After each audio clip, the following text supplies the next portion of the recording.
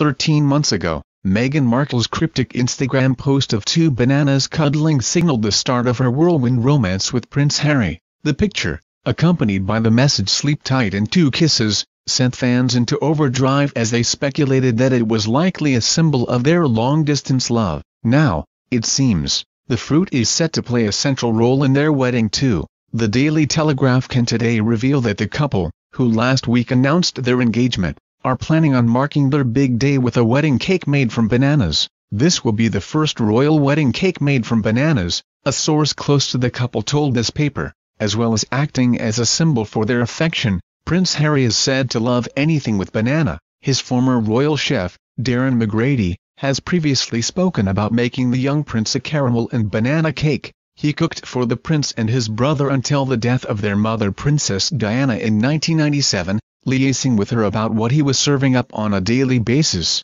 In a separate interview with Hello!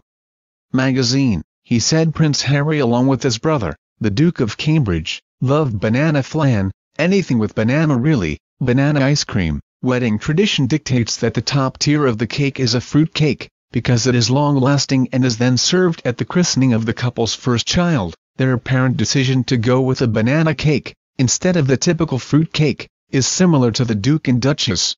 They had a groom's cake made of chocolate biscuits for their reception at Buckingham Palace, as well as a traditional 8-tiered cake. But award-winning wedding cake designer Rosalind Miller said traditional fruit cakes are no longer the typical choice of couples, who are instead increasingly opting for flavored sponges largely influenced by American preferences. A traditional wedding cake is a rich fruit cake, like a Christmas cake, where all the cake is soaked in alcohol first, she said. But with Meghan being American, they are more used to having sponge cakes. We find that in actual fact, most couples that come to us also want sponge cakes these days. The traditional rich fruit cake is not very popular now, Ms. Miller said. The Prince and Ms. Markle are far from the only couple opting for a different taste, with banana, vanilla, lemon and even lavender as popular choices. People are becoming more aware of different flavors, she said. The Prince and Ms. Markle, 36, have been tight-lipped about their wedding preparations so far, with much of it still in its very early stages.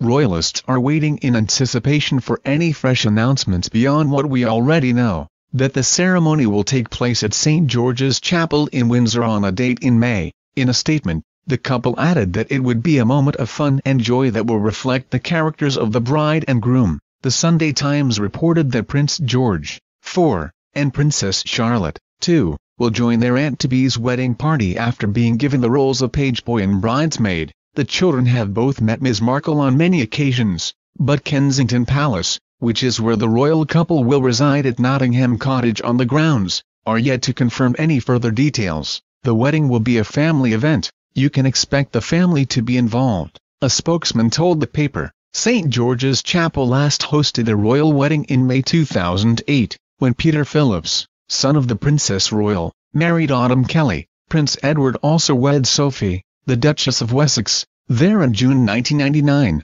Thank you for watching.